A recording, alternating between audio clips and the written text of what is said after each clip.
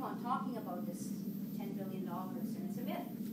How $10 billion of taxpayers' monies is always going towards Indians. Well, that is a myth, and it's a downright lie. Because if $10 billion indeed did go into First Nations communities, we'd be the richest of the richest in our own homeland. We wouldn't be the poorest of the poor in our own lands. Because this $10 billion, it goes to support the 95 different federal programs with all its employees that continue to make decisions for First Nations people that live on reserves. The Department of Indian Affairs, one of the biggest federal departments in addition to Health Canada, with its many, many thousands of employees, who, by the way, many of them are not First Nations. This $10 billion goes towards that entity. It continues to perpetuate colonialism, oppression, marginalization, and dependency of First Nations people. For every dollar, 10 cents goes into a community. And by the way, it's not taxpayers' monies that goes into communities. Because in 1886, there was a trust that was created between the federal government and for First Nations, whereby the federal government entered into a trust. They signed a trust agreement whereby any monies that would be generated from the land and natural resources of First Nations lands, it would go into a trust fund that the federal government would hold in trust for First Nations to provide the funding for First Nations. So it's not taxpayers' monies. The false information, the negative images that are perpetuated by media, for example, the drunken Indian, the lazy Indian, the dole on society, the burden on the taxpayer, and we're always, and have been, and continue to be called the Indian problem. Some of you must have read about it. I know I have. I know I've been called the Indian problem. I'm a problem, all right, and I'm Indian. But I see myself as a positive problem, not a negative problem. But before I'm a problem, I'm actually a human being, number one. And then when it comes to Aboriginal women or First Nations women, the media always puts out there the prostitute, the drug addict, the unfit mother, children apprehended by Children's Aid, Connie Jacobs' story in 1998. However, most times when it comes to non-Indian women, they are sympathized for their problems. They are sympathized for their problems of substance abuse and why they kill their children, because it's always about mental illness. So it's they rationalize. Whereas when it comes to First Nations, it's blame the victims. Blame the victims for the youth suicides. Those communities are so dysfunctional. Those Indians can't get it right. Why are their children dying? They never talk about the cause, which is colonialism and assimilation. Then the murdered and missing Aboriginal women. My heart was very heavy a few years ago when the Ottawa Citizen had dedicated 5 full-page coverage for a white prostitute that was murdered. And they dedicated 1 little paragraph when Kelly Morrison was murdered. But you know what? The white prostitute, the way it was written, she was not to be blamed for being a prostitute. She had a hard life. But the Indian woman, it's all her fault. It's all her fault that she's a drug addict. It's her fault that she's a prostitute. Blame the victim. And of course, when people are hearing this, or reading it, they're going to believe it. The Ottawa Citizen just recently ran a 4-series exhibit of the Syrian exodus into refugee camps, when in fact there has never been any coverage, and there continues to be no coverage for the exodus of First Nations people here in our homelands, from our lands, and placed on reserves. Minimal to nil to false information of the dispossession of our lands due to colonialism, due to the tar sands, to the pipelines, to mining and other resource extractions and fracking. Well, where do the people go? Where do the animals go? We experience exodus from our lands when they are disrupted, destroyed, and our animals are gone. It's happening right now in our backyard of the Algonquins of Warrior Lake. Clear cutting. Families have been removed from their land. Courts have given them injunctions. The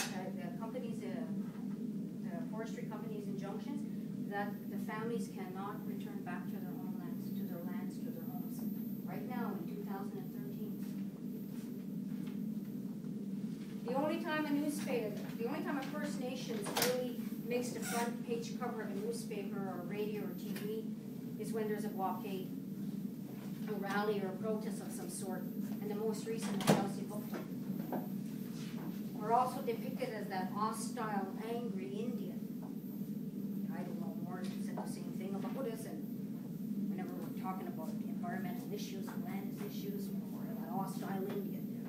You know, you Indians there, you should just stay home where you belong and be nice and quiet and peaceful there, because then we'll give you a little bit of coverage there. Just as long as we'll let you know, we'll tell you how to continue to behave. The one and only time that the Ottawa Citizen ever put a First Nation, an Indian person, on its very front page was August 4th, 2011, when my grandfather passed away. It was quite a bittersweet moment. I picked up the newspaper that morning of August 4th, and I saw my grandfather. Bittersweet because we had just lost him the day before. So saddened by his death, but happy and grateful that this respectful coverage was bestowed upon him, because he so rightfully deserved his honor, because he was a man that had a vision of racial equality and a circle of all nations where all peoples of the world come together, and that Canada would learn reconciliation on the foundation of First Nations or Aboriginal culture. After all, we are in our own land. So what's important is that, for me, as a First Nations person, is that media doesn't really tell the truth. It really needs to take time and a new approach in getting out the right message, the right truth about First Nations people. I mean, media can also be a friend of First Nations. And to name but a few among an array of issues and realities, for example, Chief Spence, who went on a hunger strike, I mean, good coverage. The I Don't Know More, yes, there was some good coverage. The Nishu Walkers, there was 6 young men that left their community and walked over a year, 1,600 kilometers, and just really brought unity. And thousands of people gathered on Parliament Hill on March 25th, 2013, and that was just so beautiful because it talked about unity. Media is more and more now is bringing out, talking about the child welfare issue in a good way. First Nation rights, political matters, social issues such as the flooding, the land displacements, the environmental concerns, the imposition of government laws and its impact on First Nations, treaties, the smallpox infestation, a genocidal method that was used against our people to kill our people was the infestation of smallpox through blankets, human remains expropriation, wrongful convictions, and police brutality. So there are good media and journalists out there that work closely with First Nations people, and independent media as well, seeking out the First Nations perspective, conducting good investigations, research, because every story has 2 sides. One of the most resourceful media source was Akwesasne Notes back in the 60s. And it was an independent First Nations owned newspaper. And it brought out the realities of what was happening on reservations, what was happening in government against First Nations, the policies, the laws. And it was an excellent source, not only for First Nations people, but for Americans and Canadians as well, because it was a First Nations